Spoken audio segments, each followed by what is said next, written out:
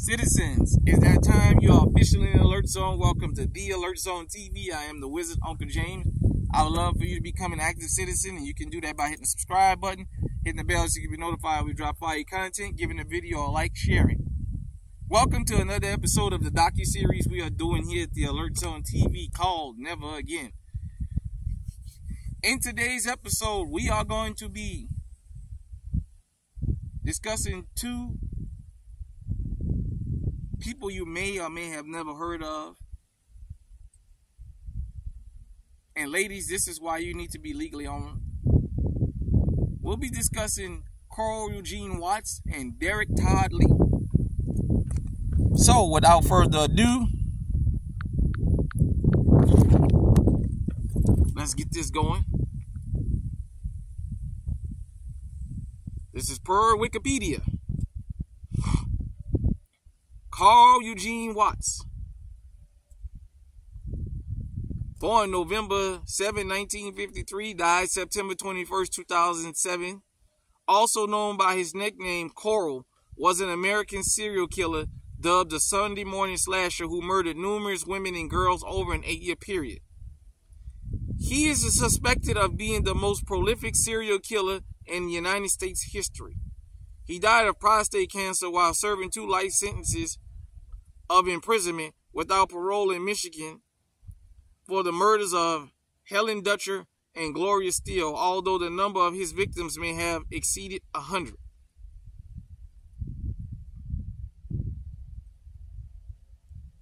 So,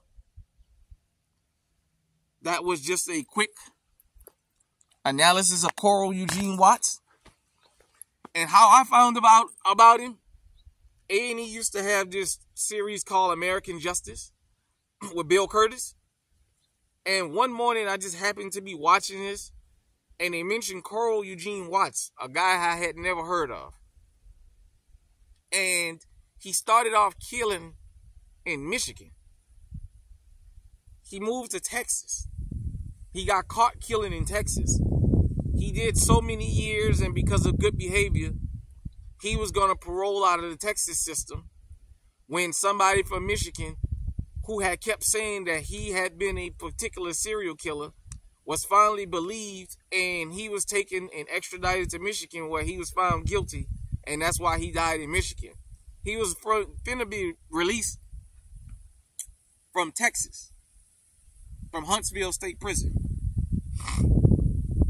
They said that the number of women he killed probably exceeded over 100. According to Carl Eugene Watts, that number could be true.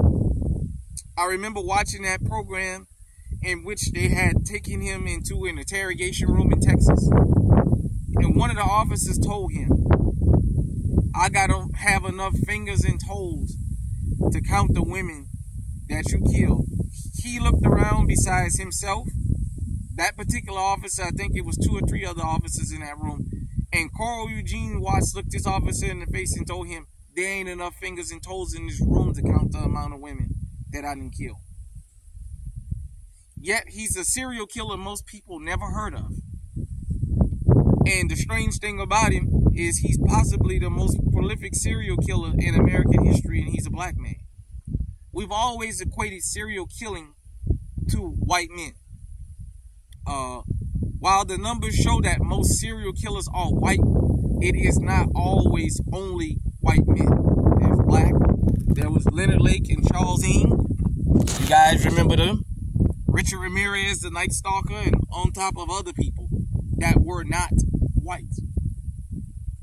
But Carl Eugene Watts said his reasoning for killing all those women was, in his mind, they were evil and they had to die.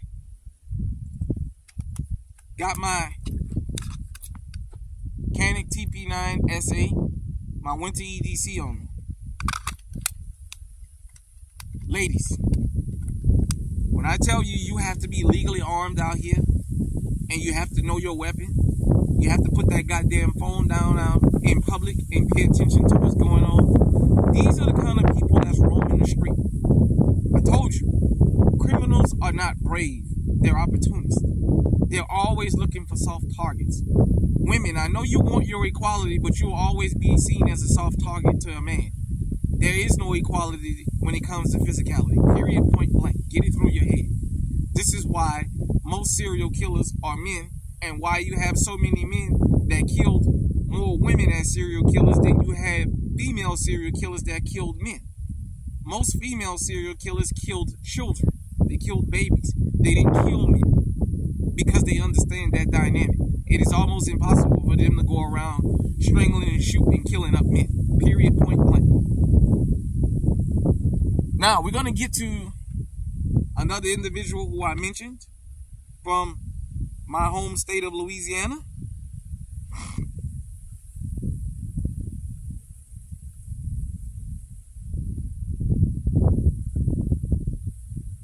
Derrick Todd Lee. And this is per Wikipedia. Derrick Todd Lee, born November 5th, 1968, died January 21st, 2016, also known as the Baton Rouge serial killer, was an American serial killer from 1992 to 2003. Lee murdered 7 women in the Baton Rouge area. Before his murder charges, Lee had been arrested for stalking women and watching them in their homes. Despite this arrest, he initially was overlooked by police because they incorrectly believed the serial killer was white. Lee was linked by DNA tests to the deaths of 7 women in the Baton Rouge and Lafayette areas in Louisiana in 2004. He was convicted in separate trials of the murders of Geraldine DeSoto and Charlotte Murray Pace. The Pace trial resulted in a death sentence.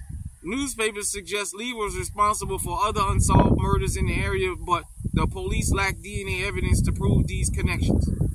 After Lee's arrest, it was discovered that another serial killer, Sean Vincent Gillis, was operating in the Baton Rouge area during the same time as Lee. Lee died on January 21st, 2016 of heart disease at a Louisiana hospital where he was transported for treatment from Louisiana State Penitentiary, in which he had been waiting execution. So, Derrick Todd Lee was a Baton Rouge and a Louisiana serial killer that operated along I-10. There's an episode about him on Forensic Files. When he was first caught, we were all in shock. I remember that like it was yesterday. That when they finally caught that serial killer, it was a black fella. As you watch the episode of Forensic Files, you'll see the same thing. A lot of white folks was outraged that they were looking for a white man, but this was white people crimes. There's things that's considered as crimes that's usually specific to a particular group of people. Most serial killers in the country have been white men. So everybody assumed because the victims were white, this was a white man. We were all shocked when we saw him. However, he didn't make a statement until they finally took him to prison one day, and he turned around and screamed he didn't kill none of those women. DNA evidence said otherwise, and as you guys heard, Lee died of heart disease while awaiting execution. He probably was going to die of old age before they executed him in the state of Louisiana. He'd have been on death row for 40 years. He would have just died from being old. But Derrick Todd Lee is another precautionary tale of why women need to be legally armed, and you need to know those weapons, and you need to pay attention. Because you may not be out looking for trouble, but that doesn't mean trouble is not out looking for you. We appreciate the love we get here at the Alert Zone, and we really, really appreciate the viewing of the docuseries, the comments. If you are unaware of the stories that you hear here, share them with other people that may not be aware. Let's get the conversation going. Because this not only happens here in America, but it happens worldwide, because this is a worldwide movement. So, until next episode out there, everybody, stay safe, stay armed. Ladies, pay attention. The serial killer's walking. Stay on high alert.